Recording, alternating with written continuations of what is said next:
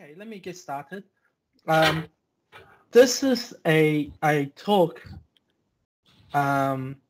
This is a talk I've given over the last couple of years, and it's an evolving talk. It's basically an introduction, but rather than lots and lots of slides, I just want to show lots and lots of different types of Flow, Microsoft Flow based systems, right? In this new world of the Power Platform with Microsoft Flow and Power Apps, a lot of times we see a Power App that's doing all the fancy work, and then Flow is some sort of backend that's not really focused on.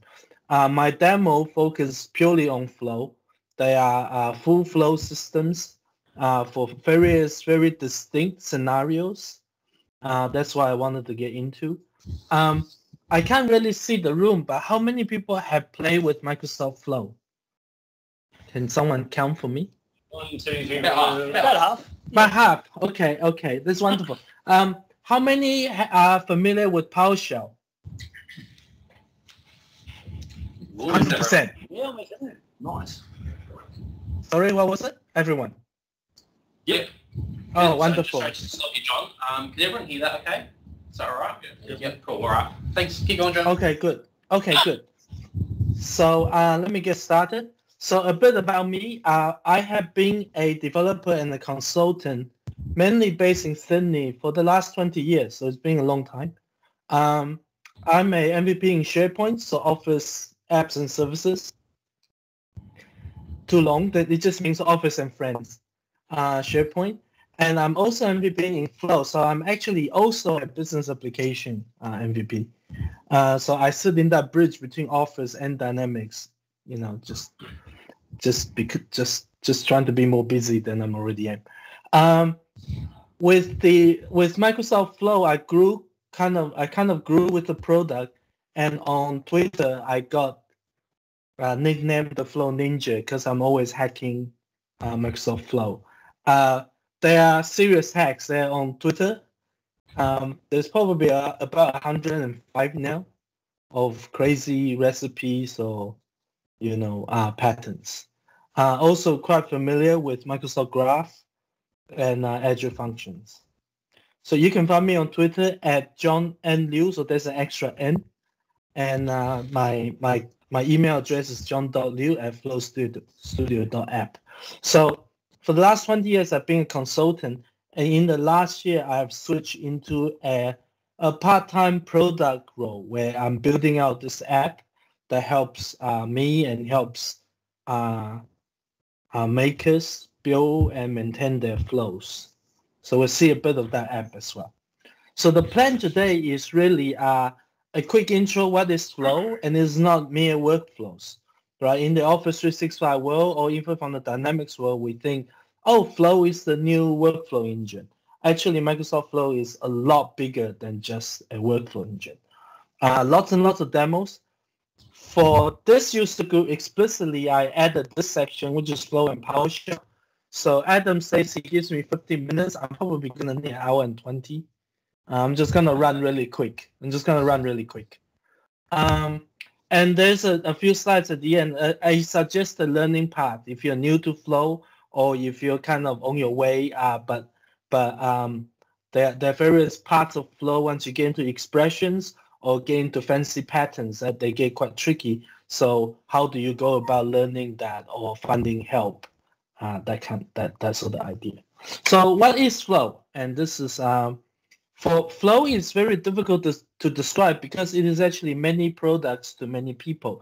At the very basic personal productivity area, Flow is Microsoft's built-in if this then that, right? There's this web service, if this and that, you go and pick a recipe that kind of fits what you're trying to do, and then you're plugging a few parameters, the output from Twitter, put that into the email template, and then now you get an email every time someone tweets the user group, which will spam Adam. So that's wonderful. Yes, we should totally build that Flow. Everyone should build one of those.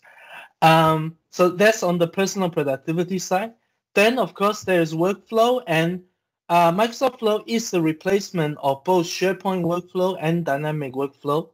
And to understand this, really, these products have not been deprecated. So don't take a picture of this and run off and say, Microsoft, you're gonna deprecate this workflow.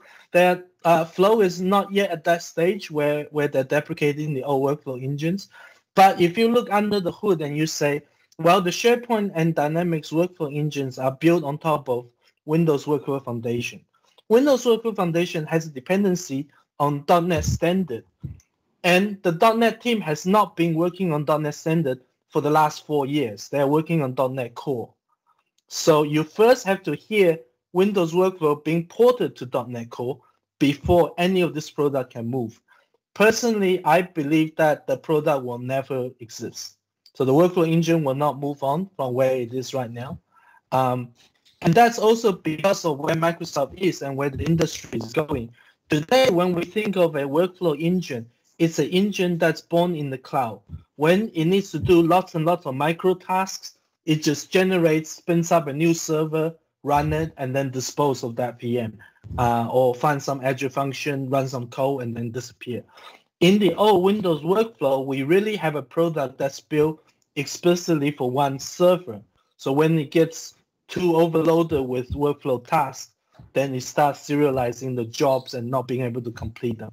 So the old Windows workflow kind of paradigm or the design is unsuitable for this new kind of cloud-based world, where Flow and Logic apps, they're kind of born in the cloud.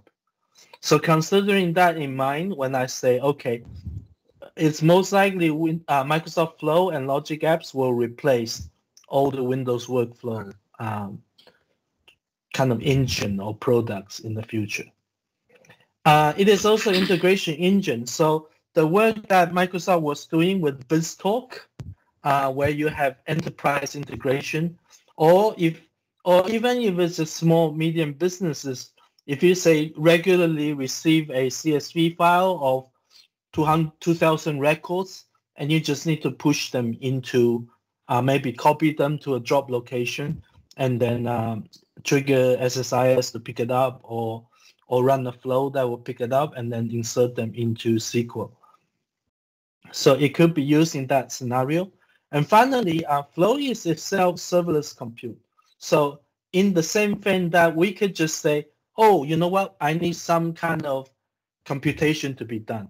And in Azure, we have products like Azure Functions. Azure Functions is a very code-based way to specify what you want to do. Flow is a low-code way. So you cannot describe what you want to do by connecting these connectors. But ultimately, if you look at what Flow is really just compute in the cloud. You describe what you need to do, and then it wakes up and it does it. This is a good question. I like to kind of get people thinking. We often had this problem. Why does Microsoft's product X not work with product Y? And the answer really is that, well, this is a problem that Microsoft is solving with Microsoft Flow, because rather than every product needs like 20 integrations with 20 other products, no, they all just have one connector to Flow. And then Flow is able to integrate between product X and product Y. So that's kind of the way that, rather than a one-to-many and many-to-many and impossible integration scenarios, we just have each product team describing the endpoints to talk to their product, and then you use the engine in the middle like Flow to link them up. So that is rapidly a pattern employed almost everywhere. Okay, fancy slides and the animation's off. So firstly, that is in the wrong place. I'm so sorry. So firstly, Flow is a global compute platform. That's gonna annoy me. Sorry, I have to change this. How do I change this? It's just gonna be up here. Okay. So firstly, Flow in Logic App is a global cloud compute platform. So they exist in every Azure data center, including the new ones in Africa. In Australia, they are available in Melbourne and Sydney. Then you have up to last week, you have 275 connectors. And then you have low code So it's designed for local power users. You do use expressions to describe how the connectors are linked together, but they are not a high-level code like a C# or JavaScript. This 255 connectors, they increase almost every week. So by the time I finish this talk, it's probably 280 connectors.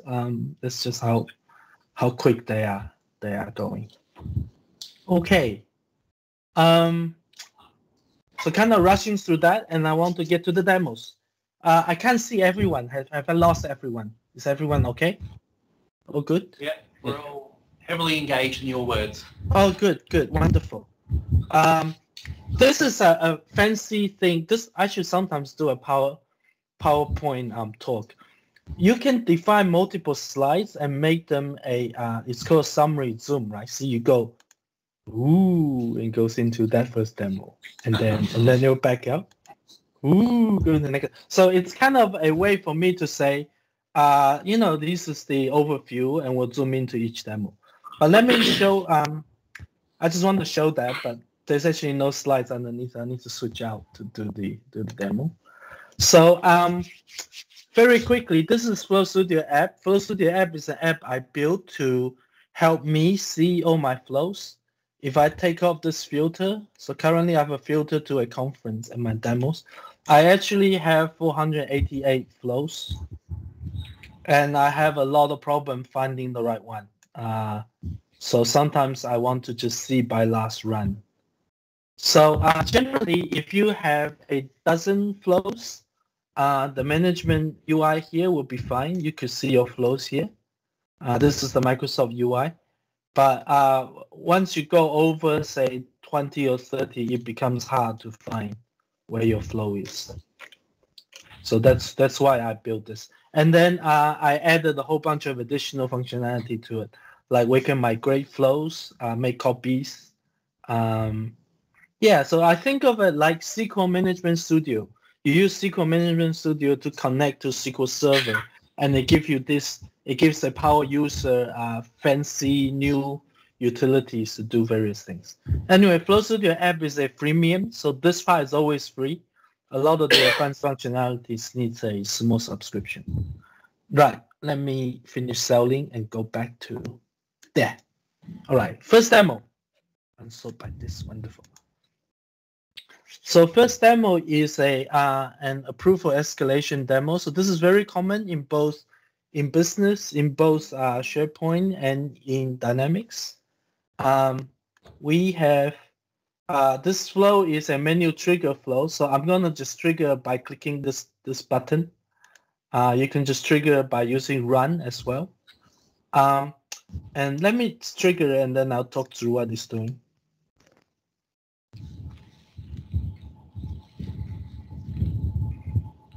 This is my first flow. So if you have not seen flow looks like buttons. Flow looks like boxes, and each box is doing something. So firstly, I want to show there is a parallel branch here, so flow can execute things in parallel.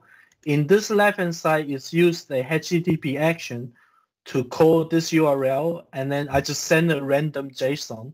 Let's go hello. And this HTTP bin is a kind of an echo web service, so it basically returns back to me what I just sent it. So it's returned that back to me. Okay, so that's a quick demo I want to show there. This part on the right is, it's thinking, so it's, I'm gonna have to wait a minute, but let me describe. I have a user here called Gimli. So this is my test tenant. Everyone's on Lord of the Rings. So we have Gimli, and I have a Boolean that says whether something is approved or not.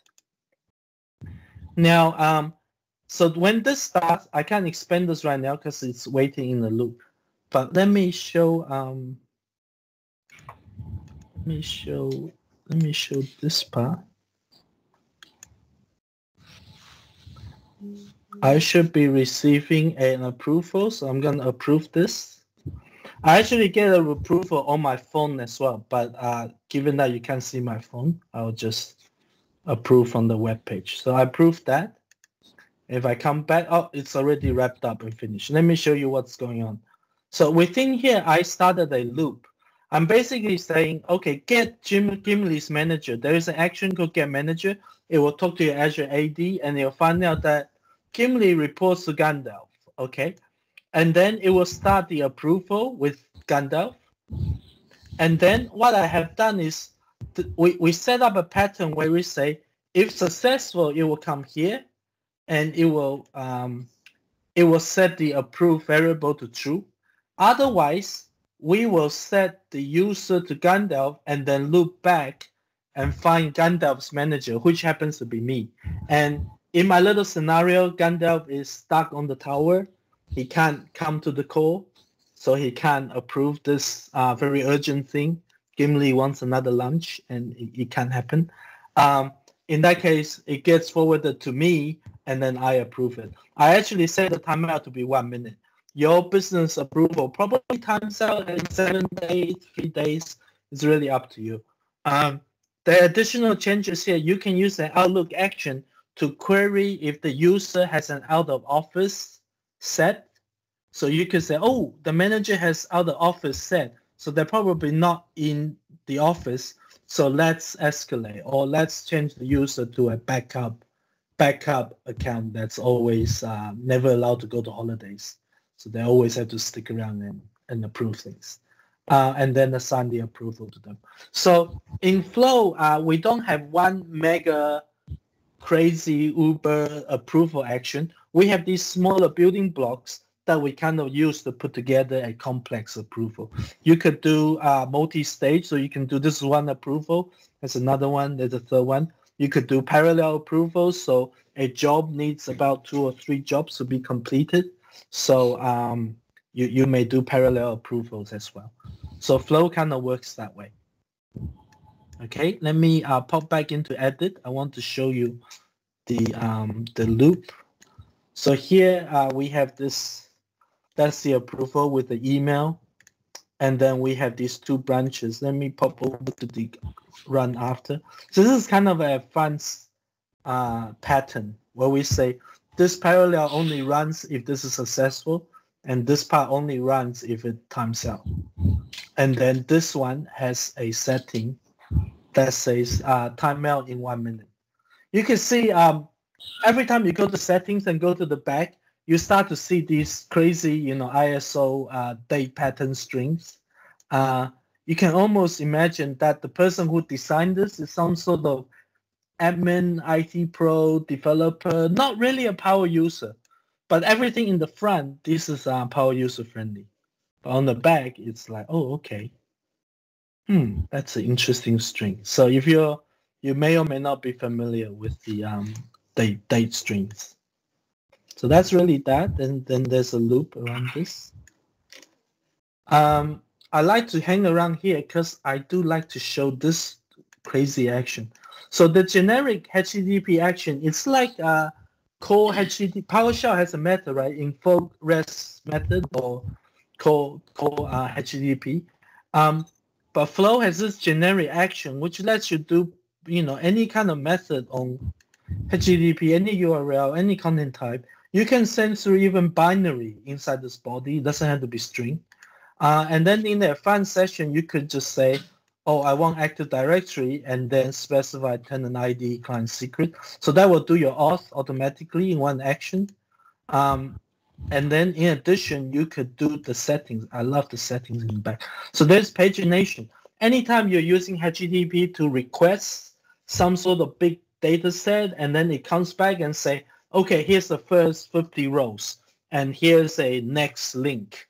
And in HTTP, you're supposed to take the next link and make a new request, and then fetch the next page, and then merge it together. In Flow, you just take this and say, you know what, I'm going to take up to, 500. Oh, no, too big. There is a limit. There is a limit, not a million. 100,000 rows. I'm just going to do that.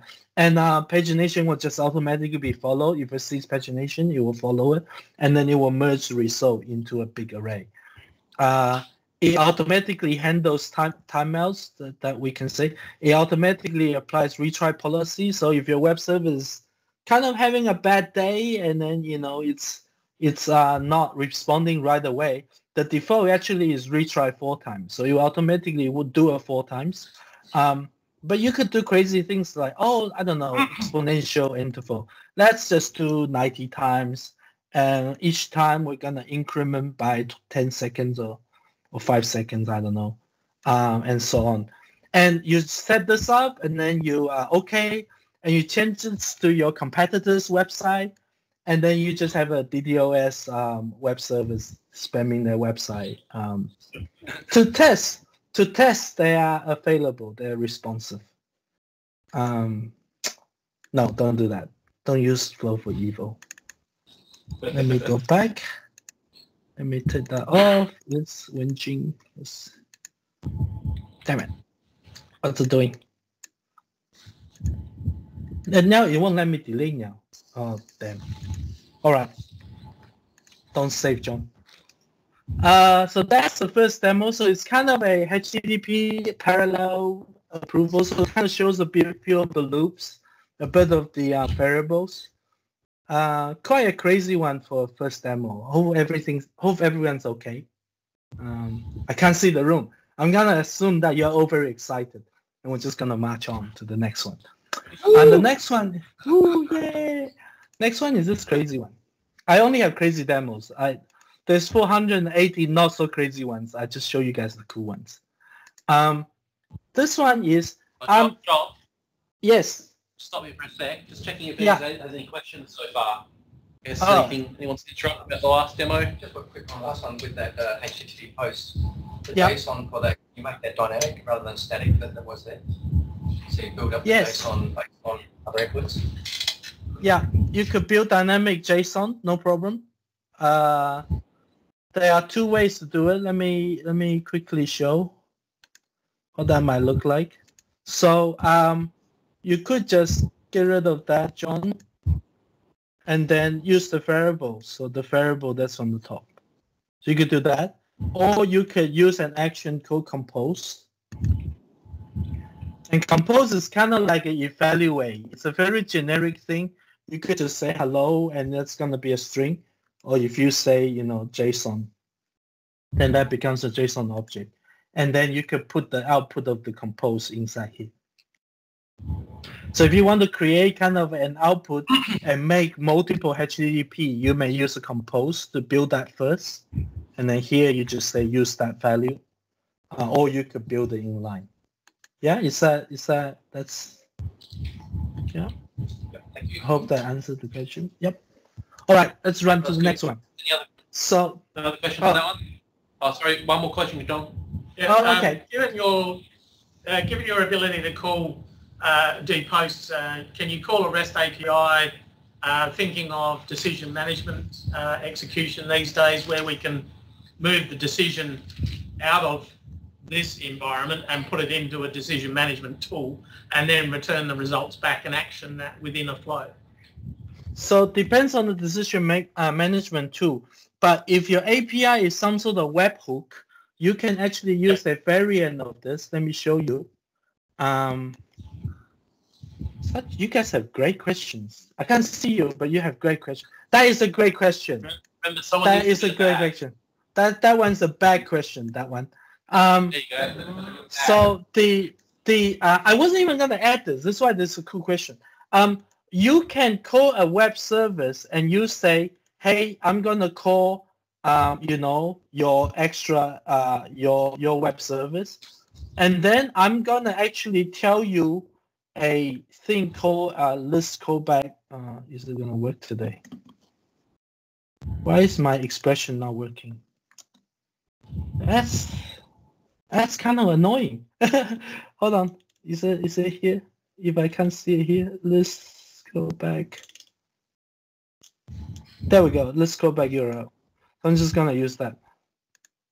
So what that does is it will call your external system with the URL. Okay? And then the whole flow goes to sleep and it waits for this. So imagine this block just goes to sleep. And your external system, it takes 15 days and it gets a response. Then it calls that URL with a JSON or a string. It wakes up this action and the flow collapses. You understand?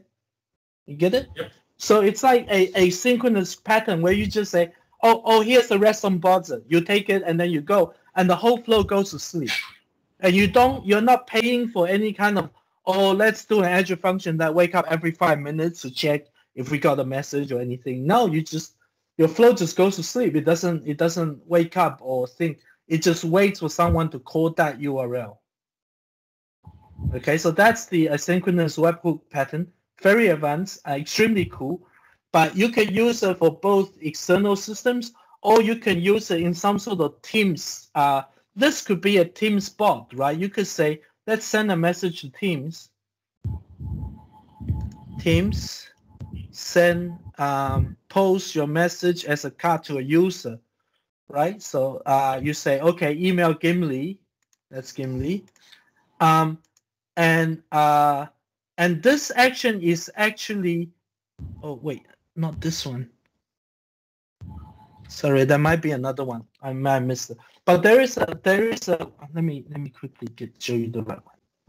Otherwise, I'm gonna get all these questions that say, here we go, list of choices.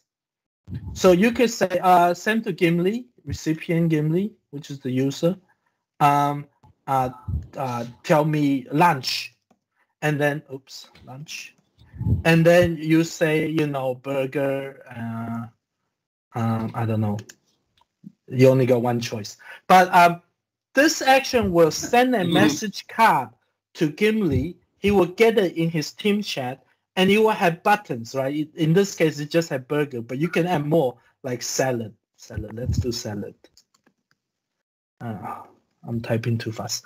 And then this action goes to sleep while it waits for the user to pick a choice, and then it comes back and wake up, and then you can take the output and continue.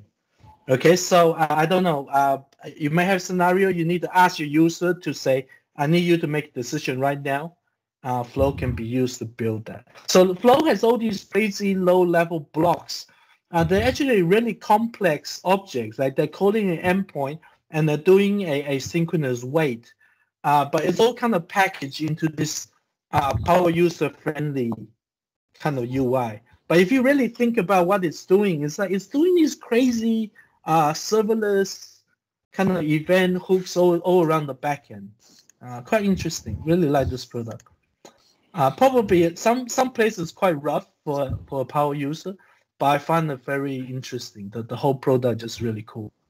All right, let me come back to here.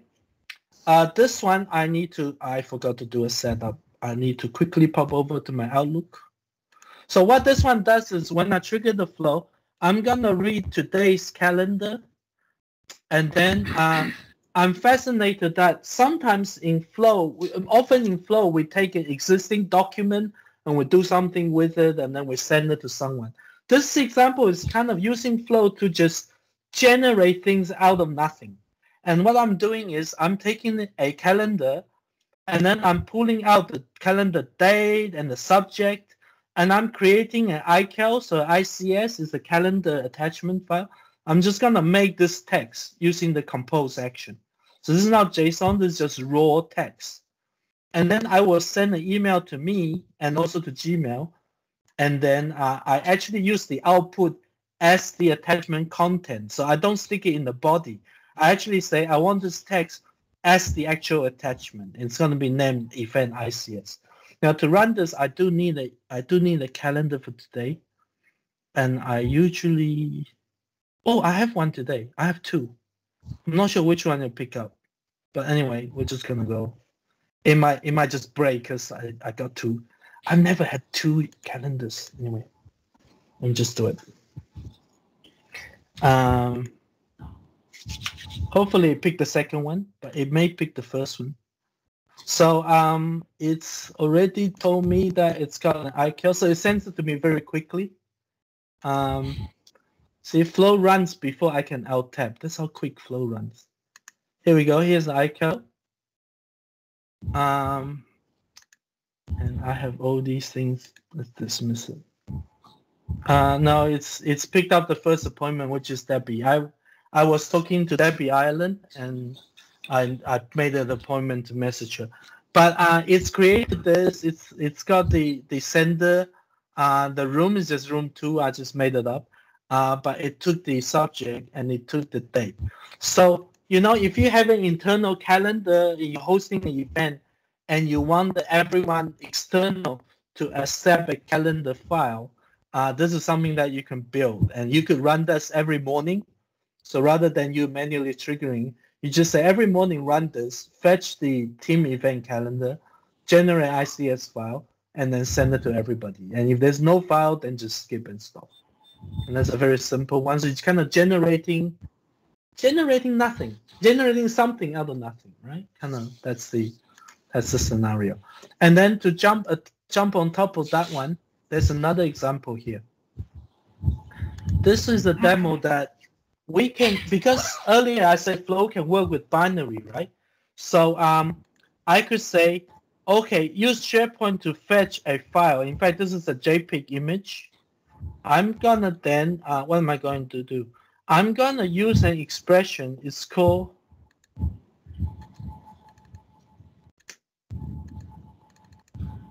damn. The expression is fighting me today. I'm gonna hover over it. There is a function called data URI, and we take the output of this binary.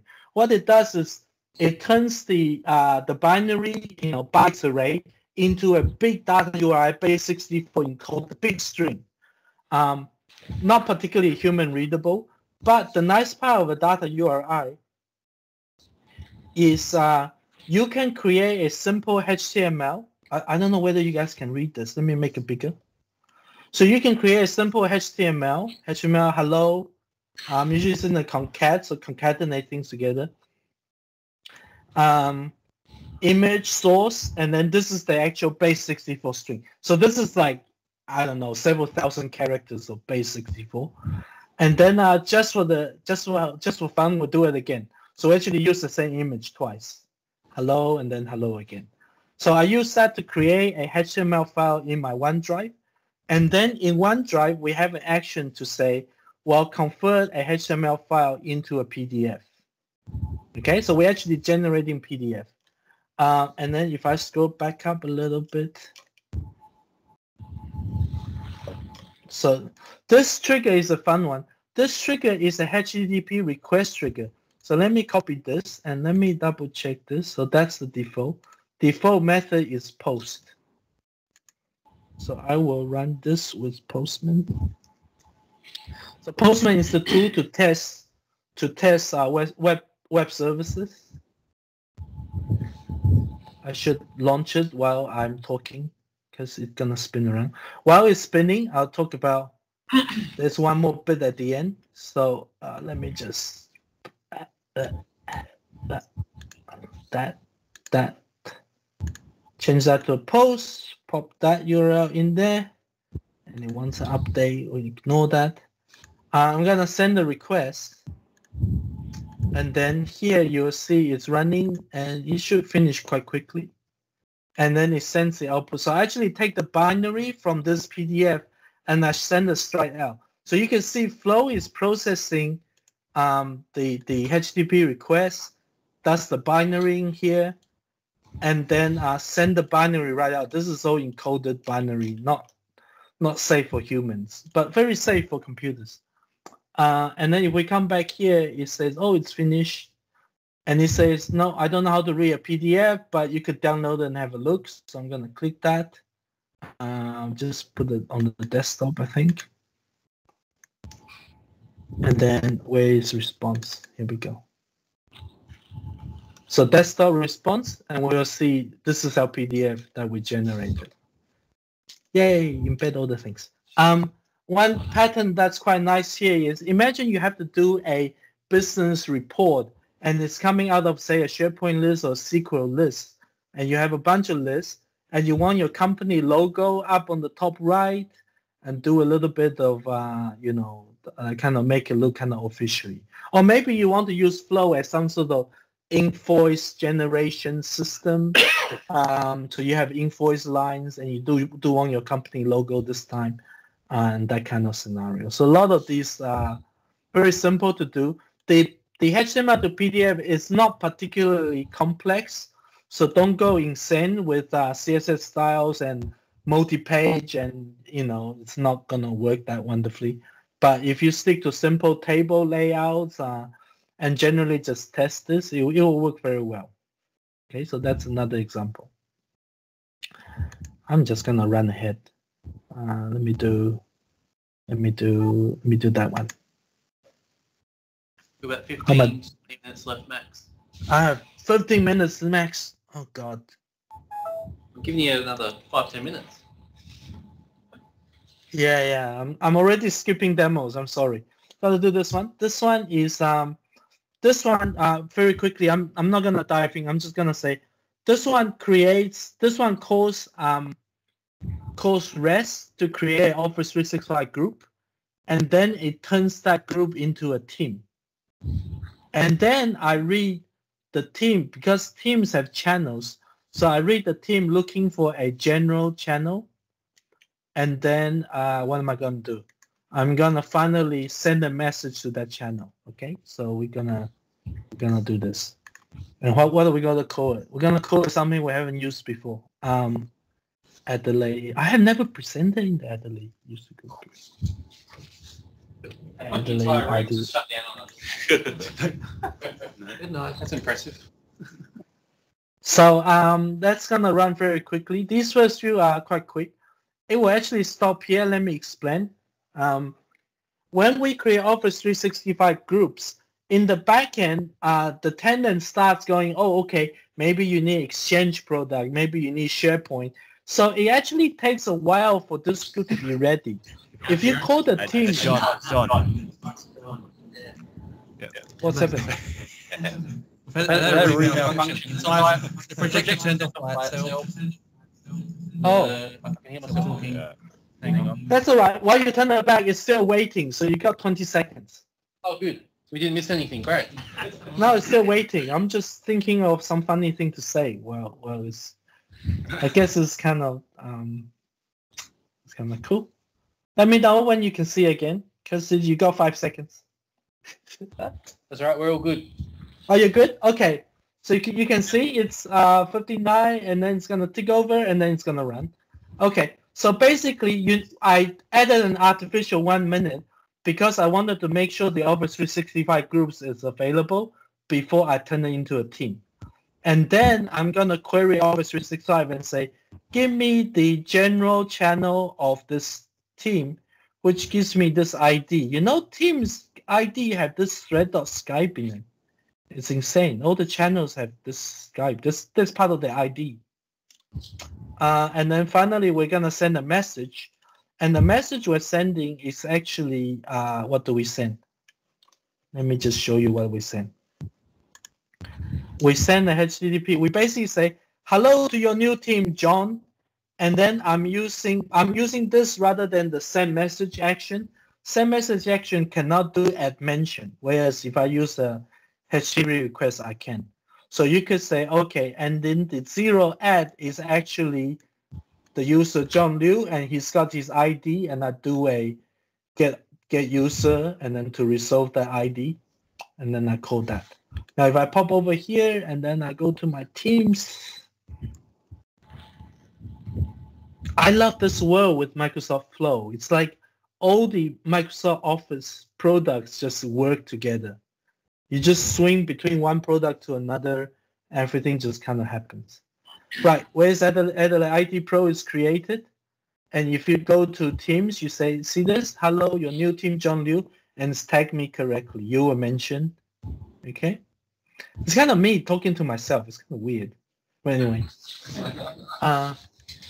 You know, there's new stuff right now. You could say important. So, of course, all the messages are important.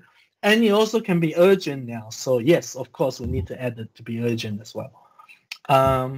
So that's a flow that creates not only the team, but also find the channel, spam it, add everyone, and just make sure you're loud and heard. That's that one. And these two groups, these three set of flows. What's a good one? How do I describe this? Let me just show you this one. These three sets of flows, they The example 5 is this idea that you can use Flow to build any sort of governance system. Because what you basically have is, imagine you do a scheduled job where you read a certain resource. And in my case, I'm reading Microsoft Office groups, right? So, and in this more advanced example, I'm actually listening to the webhook. So every time a Microsoft group is created, and we did 1 second ago because we created that Teams group, then it calls my endpoint and say, hey, someone made a new group. So this one actually says someone made the group. I don't know whether it's easy to see. Yeah, we can see. Yeah, so it's, where is this? Yeah, so there are various ways we could build this. So, in Office 365, we think, oh, how do we deal with governance problems? We don't even know who's creating teams, or we don't know who's creating this or that. We can use Flow to quite easily read these resources and push them into something like a SQL Server table, or push it into a SharePoint list, and then maybe use Power BI to just build a dashboard very quickly, overlaying that information. And then you could see, okay, people are making these new things, or these things are not being managed. Like there's all these old teams that have been hanging around, and no one's come around to switch them off. So Flow is quite good at building this kind of systems very quickly, and it's both because you can run Flow on a scheduled job, but you can also run Flow on a webhook. So you can actually say trigger when an event or when an object is being created. And that's what this does. So I have a few examples. This one catches new groups. So that one listens to the webhook. The Office 365 groups webhook is 3 days. So every 3 days you need to wake up and go and resubscribe. I don't know why it's 3 days. It just seems really unnecessary, because it just means I hit them more often and say, oh no, put the hook back on. I'm still listening. So that one's been running for as long as I can remember. It runs every 3 days for the last 2 years now. And that one is the one that this calls. So whenever a group is created in my tenant, the Microsoft Graph will call this flow, and it tells me there's a group being made. There's another one, the governator. This one is a crazy pattern. But basically, we can use Flow to read flow. So we use Flow to read the environments that flows are in, and then for each environment, we get the environment, the flows, the Power Apps, the connectors, and you can use it as kind of a primitive Power Platform. Let me see if I have an example. Yeah, I created a sample SharePoint site. So if I go here to flows, and then so this is all the flows being made by everybody in my company, in my org, which is really just me and fictional characters from Lord of the Rings. But let me group by creator. So you can see there's flow tester's got 1, Gandalf's got 10, I've got 448, and support has got 1. Okay, so a very basic version of flow governance using Flow. So that's the govern everything kind of idea. Any questions so far? So we kind of covered that one. We covered that.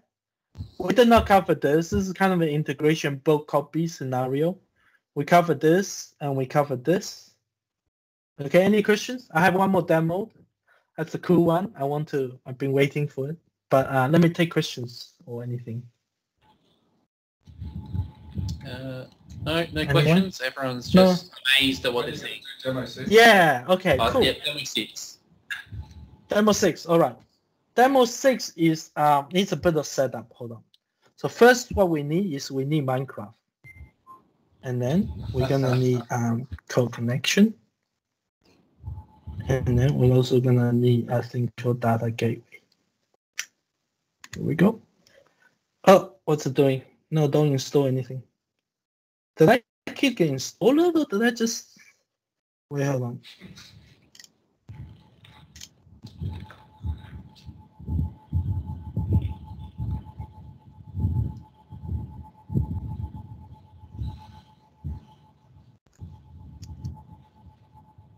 Yeah, I'm pretty sure it's this one, but I'm not sure why it's installing. Well, let's hope it works. Because it would be really silly if it suddenly stops working. All right, let's go. Now, don't need to sing this. You could probably hear it. Click, click, click. Do people actually read this? They say. Of course. So this is the retail version of Minecraft. It's not a modded Java version that has some fancy crazy thing. This is the pure retail version. Now I am slightly worried about this gateway. It should not take this long.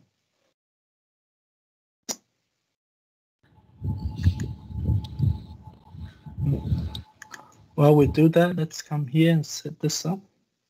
And then I'll explain what this is doing. Yeah, this should not take this long. I'm a bit worried. Let me see if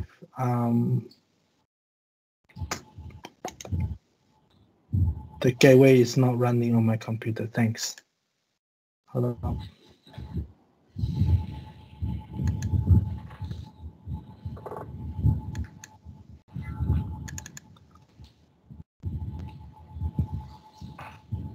I actually think this might be an old version that was hanging around, so I just wanted to make sure.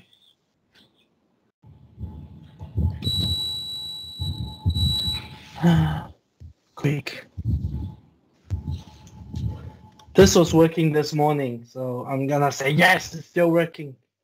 But while it's setting up, let me explain. So Minecraft, you know, it's a game that everybody loves, particularly me.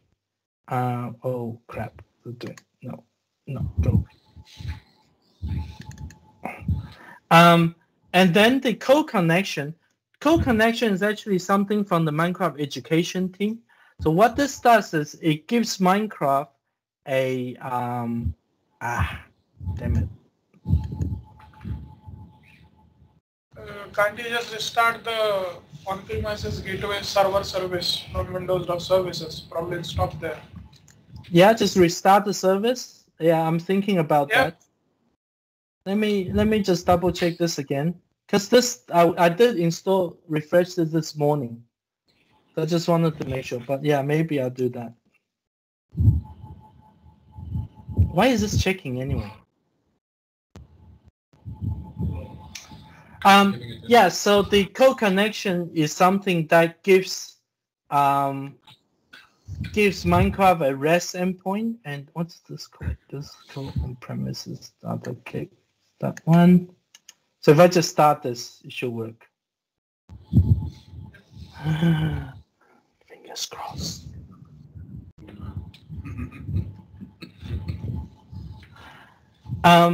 So this gives Minecraft a REST endpoint, and then the on-premises data gateway. This is something shared by Flow, Power Apps, and Power BI for these cloud products that are running Azure to talk to.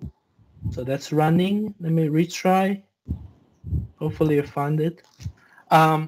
For these products in Azure to see and talk to Flow, that's running on the desktop.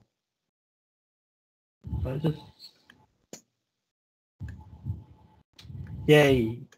Thank you for that tip. That's another good tip. That's a second bag. I've only got one bag, John. Oh, what? Why do you only have one bag? I need two bags. All right, okay. So that's running. I might have a shirt. Let me just double check.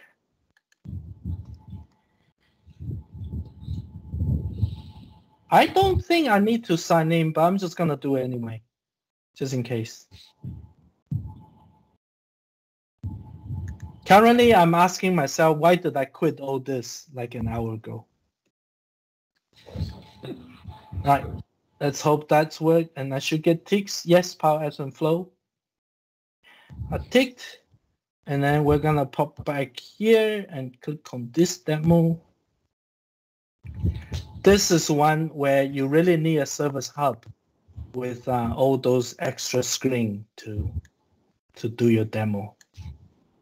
So here we have the Minecraft. Let's go.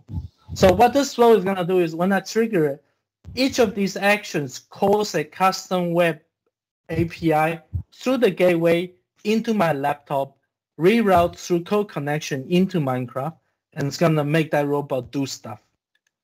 Let's hope that works.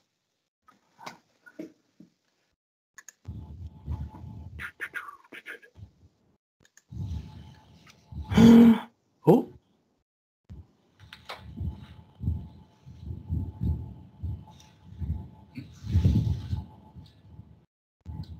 It says completed, but I don't see it do anything. And that's the end of that demo. Wait, what? What are you doing? Why would it say complete when it's not done anything? Now I'm confused.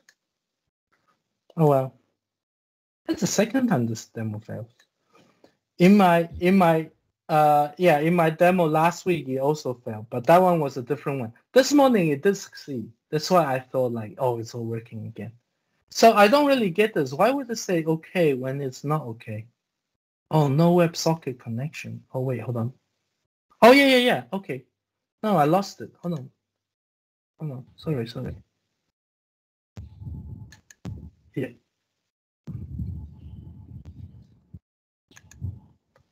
What am I doing? Sorry, fighting was my thing.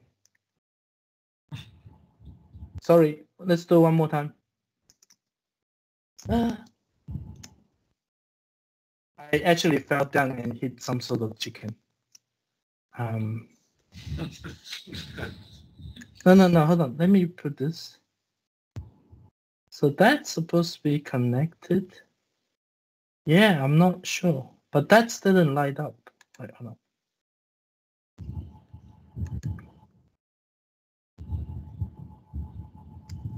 One 192.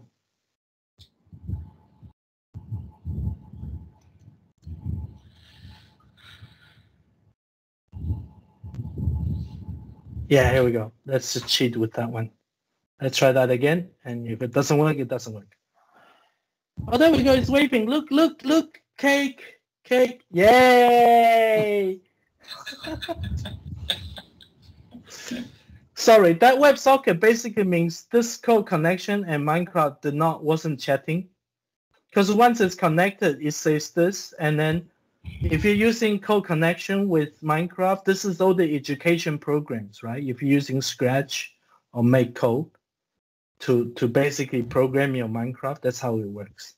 But I borrowed that to basically say we can use Flow through the common data gateway, through the data gateway to call this REST endpoint to control Minecraft.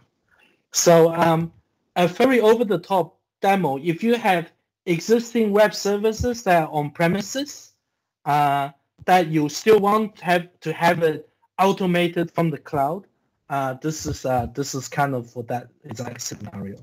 So if you have an on-premise SharePoint or even custom web service, this can do it. Now let me wrap up this talk. There is one extra slide. Oh, no time for that. There is one extra slide I wanted to talk about, which is so earlier I asked how many of you use PowerShell. So PowerShell is a good way to automate things, and I kind of wanted to just list them side by side. In PowerShell, we use scripting. In Flow, we do have to learn expressions. In PowerShell, you will use PowerShell Gallery to kind of download a lot of libraries to help you. In Flow, there's both the connectors as well as there are some templates like recipes. PowerShell could be run on premises and in the cloud. In the Flow side, we probably look at the data gateway as kind of a nearby comparison. Two more parts here. Flow has a connectors framework. So this helps you manage all the OAuth tokens. So all those 270 connectors, Flow remembers the OAuth, so it's able to reconnect on your behalf and do things. Whereas a lot of PowerShell requires you to either put the password in somewhere like a Windows credential, or maybe when you run the PowerShell, it raises a dialog and asks you to log in on the spot, which makes it hard to automate that piece. So that's that. And finally, Flow can run as webhooks because there is always a server available to catch an event and then handle that. Whereas with PowerShell, difficult to do webhook kind of interaction because your PowerShell basically have to go into a waiting state and wait for some sort of external response. So more difficult to do the webhook in this space. But totally they can be used together. PowerShell can be run in Azure Function and Azure Automation.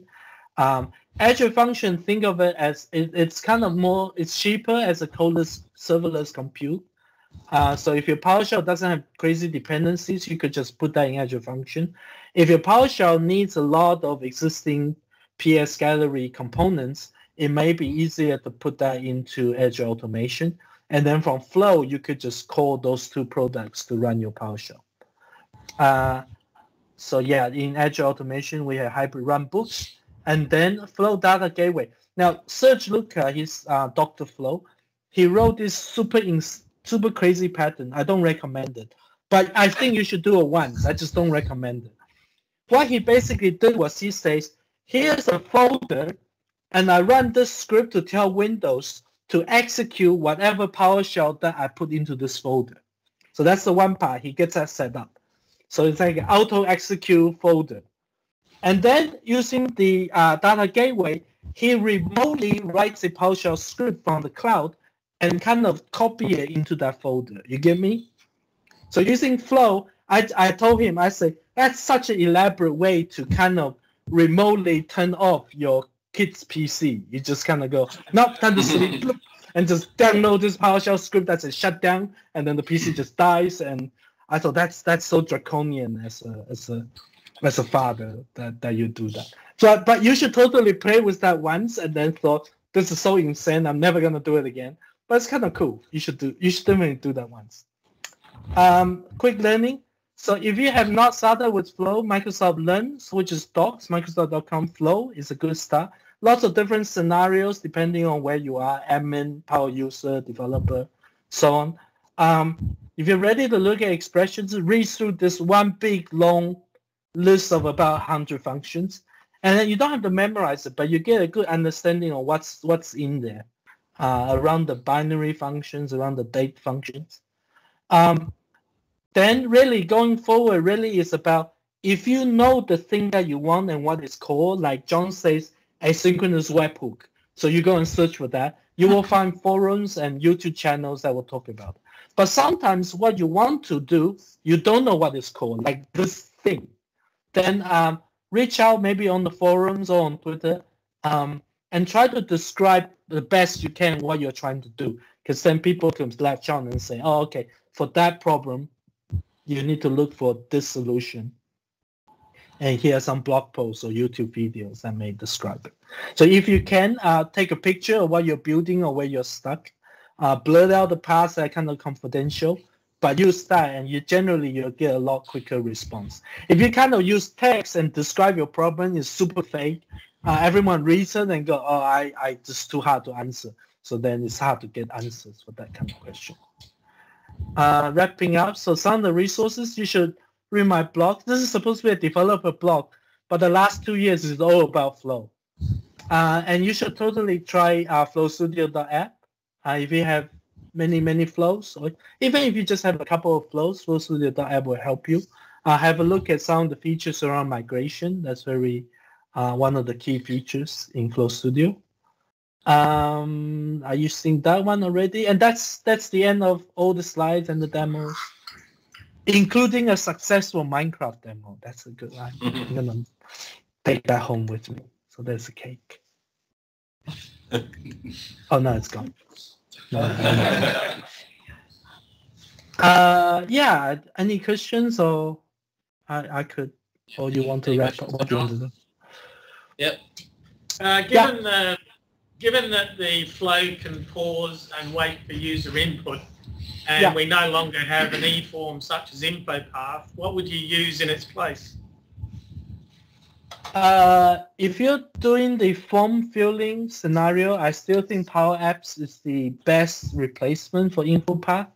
If you're after kind of just a cheap way of having external accounts entering forms, then you can use Microsoft Form, which is more a survey tool. So Microsoft Form lets you build out a very simple, series of questions.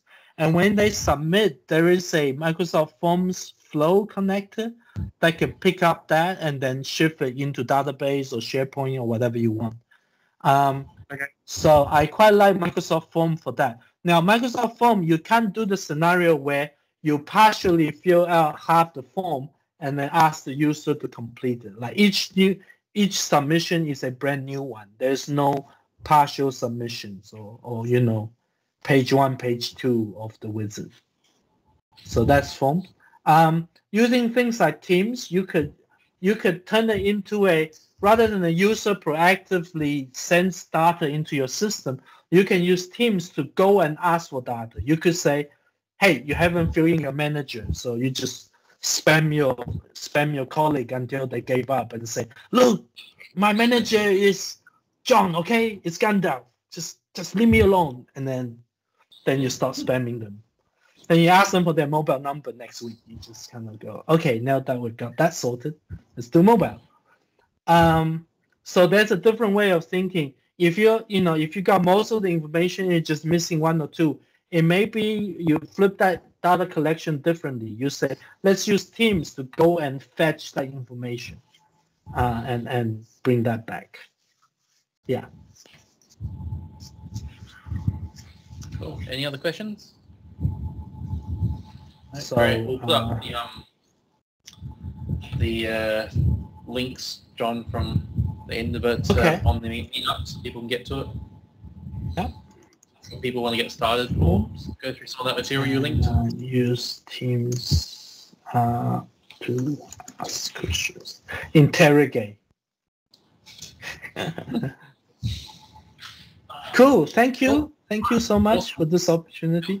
Let me know if you have flow questions or flow governance problems or, wherever you are with the flow journey. Like to hear successes or I like to hear your story with flow. Yeah. Yeah, that's awesome. Thanks very much, Sean. Give you a clap for that. Great.